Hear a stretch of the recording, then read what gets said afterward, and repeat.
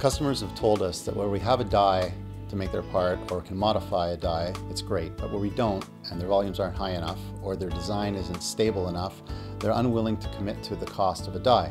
So it was them who pushed us to get into flexible manufacturing. Our most recent acquisition was a Trump-Shumatic 1000. It's a brand new CNC laser punch combination machine, the first in Canada.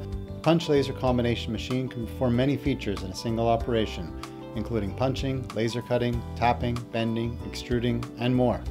Our nesting software allows us to combine more than one part on a given sheet, increasing yield and reducing cost to the customer.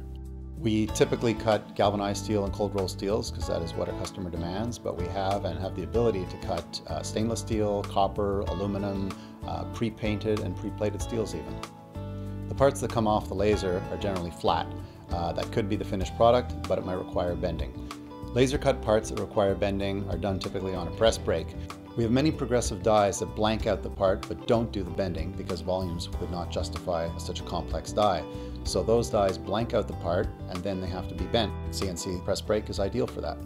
We have several, one of which is an Amada CNC Press Brake, which allows us to bend a number of different bends and different sequences, different depths and configurations in a very efficient manner.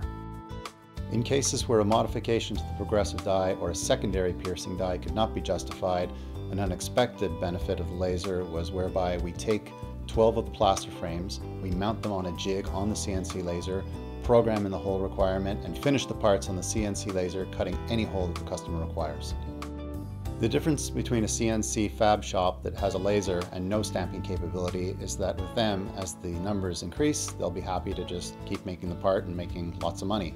Whereas with us, we'll be the first to tell the customer that they're wasting their time and investing in a die would more than pay for itself with a reduction in part cost.